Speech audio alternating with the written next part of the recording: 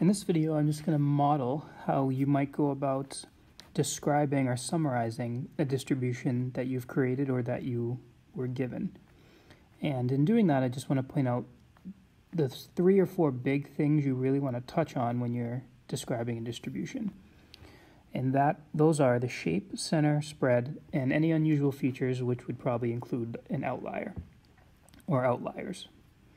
So here's our example. It says the biologist Ronald Fisher collected 50 samples of the flower genus Iris, and he measured their petal lengths. Below is the histogram that represents the sample, and we're asked to describe the distribution. So what I'm going to do is first just let you know the type of things I would look for when I was reading somebody's summary of a distribution. So first, the shape. So when we talk about the shape, we want to use words like symmetric. I'm actually going to zoom in on this just to make this clear. We use words like symmetric or skewed.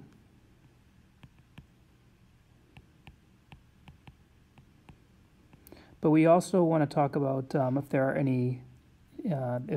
are many humps or just one hump. So words like unimodal, which we've described before and defined, versus bimodal, if there's 2 modes.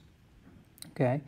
When we talk about the center, we'll want to report the median or the mean. Okay. And I'm just going to point out that you'll mention the median when your data is skewed, okay, for reasons we've talked about before. And you'll use the mean if your data is symmetric. Now, sometimes you can't really tell exactly what these things are, so you just do the best you can to describe them. The spread would consist of the range, if you can figure out what the range is, or roughly what the range is. The IQR, meaning the interquartile range. And again, you'll describe that if your data is skewed. And if you can, or if you're given the standard deviation, you would mention that.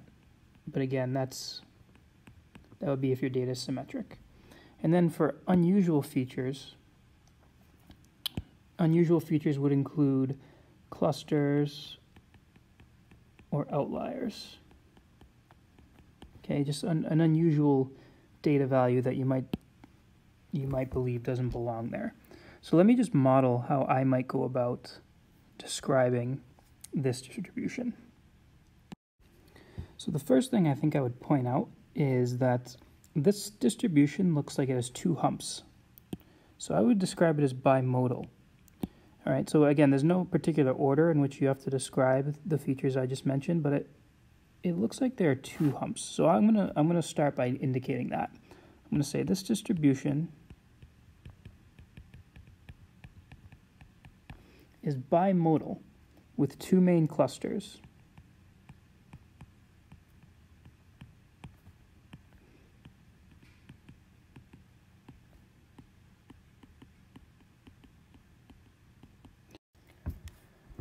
Now I'm going to talk about these clusters individually.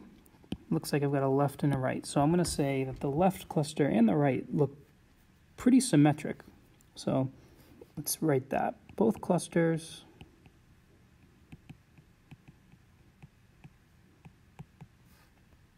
are pretty symmetric. And let's talk about their centers. It looks like the left center, the left cluster has a center of around 1.5 centimeters. So let's note that. With the left cluster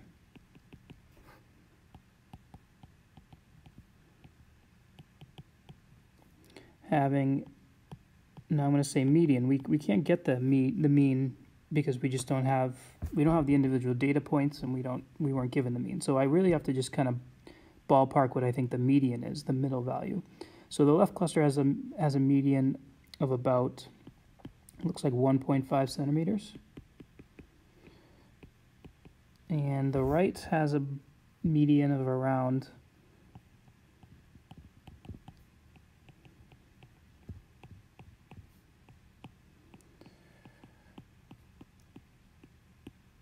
I'd say about 5 centimeters. Okay. Okay, so I've talked about shape, I've talked about centers here. Let's talk a little bit about spread.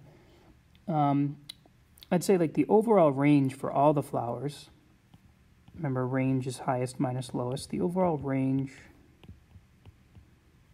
is about, now again, I'm using nuanced language because we don't know the exact details, but I'd say that the overall range is about, well, it looks like we've got 7 at the high end and 0.5 at the low end. So maybe about, 6.5 to 7 centimeters. And now maybe we'll talk about the two clusters separately. It looks like the left cluster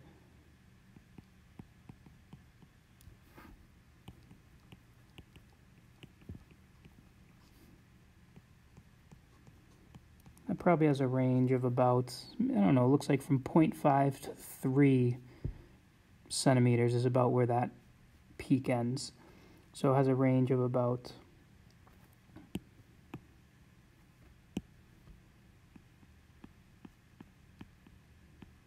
let's just say 2 to 3 centimeters.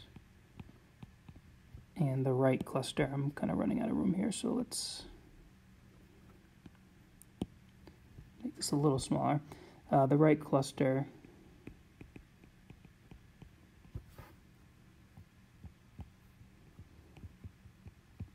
has a range. It looks like that distribution goes from like 3 to 7. That cluster there, so it has a range of about 4 centimeters. Okay. So just at this point, let's take note. I've talked about the shape by indicating it's bimodal. I've talked about the two clusters separately, which is recommended if you have two clusters. Maybe treat them as though they're different. So I've talked about the shapes of each of those. I've talked about their centers using the medians, and I've talked about the spread by indicating the ranges. Okay.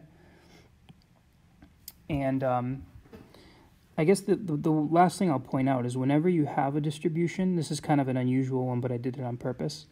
Whenever you have a distribution where there's two clusters, or that's bimodal, that usually suggests that you looked at a sample that really represents two distinct groups. So in this case, I'm going to indicate that the two clusters is unusual. This is what I mean by unusual features. Doesn't look like there are any outliers in either of these peaks. So I'm going to say the two clusters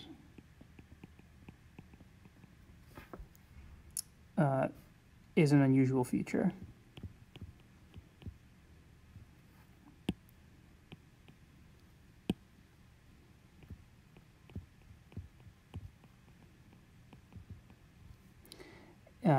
And I'm going to suggest that this sample probably came from or consisted of two separate species of flower. Okay, it looks like we have two clusters, meaning there are probably two different species of this Guinness iris, and that's probably what's representing these two different peaks. So we probably should have studied them separately. So I'm going to say this sample probably consisted of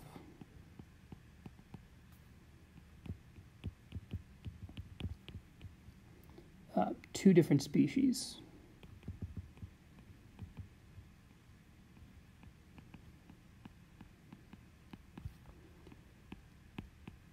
Which should be analyzed separately.